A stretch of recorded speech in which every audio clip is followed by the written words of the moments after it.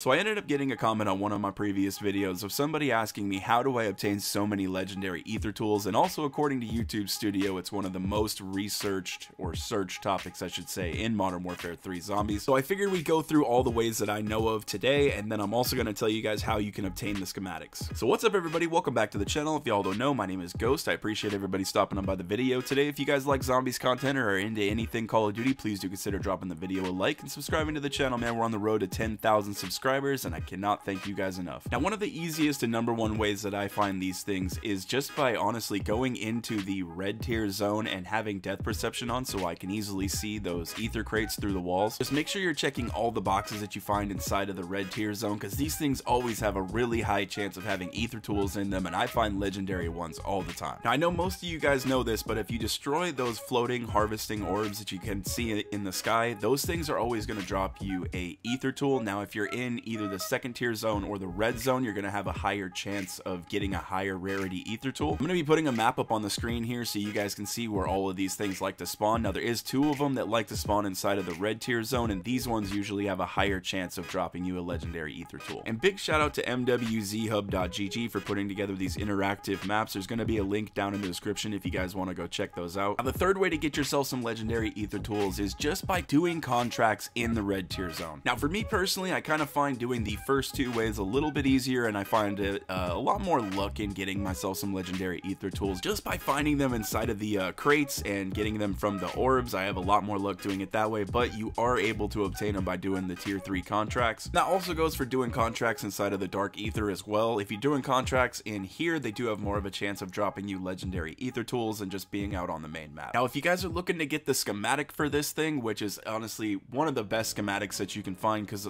not only is the cooldown for this thing not completely ridiculous, it is a little bit long, but it's only 24 hours, so you guys can honestly keep crafting and farming yourself up some legendary ether tools. But in order to get your hands on this thing, you're gonna have to complete the red worm fight. If you guys aren't 100% sure how to set this thing up, I do have other videos up on the channel that goes through all the steps for that. I'm gonna be putting a map up on the screen here right now, so just so you guys can see exactly where the boss fights spawn, where all of the USB sticks are. So hopefully this makes that just a little bit easier. But once you guys obtain the schematic for this thing, it's really easy to just continuously keep farming yourself up some legendary ether tools. Just be sure not to leave them in your rucksack so that way they don't have a chance of disappearing, as I've heard from some other people in the community. So if I were you guys, be sure to craft these things and then throw them inside of your rucksack. And also, if you don't plan on jumping on Modern Warfare Zombies for the day, just don't leave these things ready to craft. It's easy to just jump on for 2 minutes, craft it, throw it inside of your rucksack, and go jump off, do whatever else you were gonna do for the day. And then that cooldown timer's already started, and it's getting ready to get you your next one. So yeah, not only are these things some of the most powerful things in the game, but they're honestly really easy to farm up and get yourself a nice built up stash. Anyways, I think that's going to wrap up the video for now. Really do hope that it helps some of you guys out, and if you guys are enjoying the content, please do consider dropping that like and subscribing to the channel, man. We're on the road to 10,000 subscribers, like I said earlier, and honestly, lately, you guys have just been blowing me away with how much support that I've been receiving on the channel, so I cannot thank you guys enough. It does mean the world to me. But yeah, also, I'm going to be working on the second tips and tricks video by you guys, so if you guys know any tips and tricks on Modern Warfare 3 Zombies and you'd like to leave them down in the comments section, please do that. Hope everybody has an awesome day, and I will catch you in the next one.